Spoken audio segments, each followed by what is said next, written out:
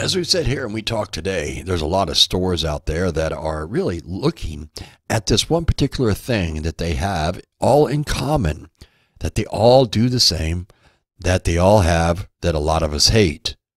And as stores around the nation begin to rethink this one procedure, well, maybe it has finally come to pass because they have finally realized that since the whole self-checkout procedure has started, wow, we're losing money. It's walking right out the door. Well, it's amazing how these people sit back all of a sudden now and they're looking at everything and they say to themselves, you know, ever since we put these self-checkout counters in, our theft and our shrinkage has gone through the roof. In some areas, up to 16 times what the daily loss is in a regular store with no self-checkouts, with a cashier at a register. So these people are just sitting here and they're wondering what is going on, right? I mean, it's amazing how they can be so rich and profitable, but so dumb and stupid in the same token.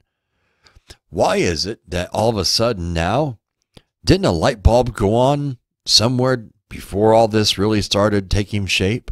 Oh, this will be a great thing for us to put in and do. Well, you know, the customer is going to love this. And yes, there's probably people out there that do love this. But for the majority of us, we hate it. Unless you're buying like one or two items, I can only see that's the reason why it's any good. Most of the time, you don't have any room to load up a belt. Some stores have those, others don't.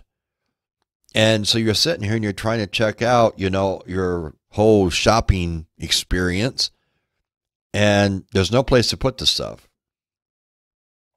Some of the big Walmarts do have the belts so you can load them up, scan it, bag it, put it back in your cart, pay, and be on your merry way. Well, what a lot of people are doing nowadays is they turn around and they have fake barcodes that they put on their wrists or hands or whatever else. They make it look like they scan the item. Boom, they're paying for something that's like $2, and the item that they're trying to buy is, you know, 80, 90 bucks or more. And they pay, they walk out. You know, I really do believe, and you all can put in the comments below what you think, but I think that they should just do away with those altogether. Now, Walmart is blaming the concept for an uptick in their theft and considerable losses of inventory on their self-checkout procedures. And in 3 states, they have already started pulling these machines out and putting back in regular cashiers. Yeah, remember those where you walk up, you put your stuff on the belt, they scan it, they bag it, you put it in the cart, you pay, and you walk out the door. The way it should be. But in a couple of different states, in Massachusetts and in Maine and New Mexico, those machines are going the way of the dodo bird, where they belong, in my opinion. Now, yes, if you have 2 items and you want to go up and do a self-checkout, perfectly fine. Maybe they should just make those for like, you know, 10 items or less. And you can go in, you pay, and then you're out the door. And everybody else, you know, hire some cashiers and put them to work. Maybe that's the problem. Maybe there's nobody to hire. Comment what you think. Could that be one of the problems? Why all these different stores, from Walmart to Target, all the major grocery stores and everything else, they all have these self-checkout lanes, but now they're sitting back and rethinking this. I find it very hard to believe that, once again, all these stores never thought there would be a problem with theft. Everybody is going to be honest when they walk up to the cash register. Hello? It doesn't work that way. Not in this day and age. Maybe 50 years ago, it would have been fine. Now, no, it's not going to work. And which is causing a lot of the things in these stores, if you haven't noticed, when you go to the store, especially Walmart, you know, you go to certain areas, everything is unlock and key now. If you want to get a certain product or anything else, you got to go find somebody that's got the key. Hence, another reason why it's just like, holy cow. And they want to know why so many people order online, because they just don't want to deal with it anymore. You know, with Walmart, if you're a Walmart Plus, if you pay for that and you get your deliveries and everything else right from the store, I mean, you don't have to, you know, you're not the one that's in there having to find somebody and get a key or wait in the lines and all that other crap. The only problem is you don't always get what you want.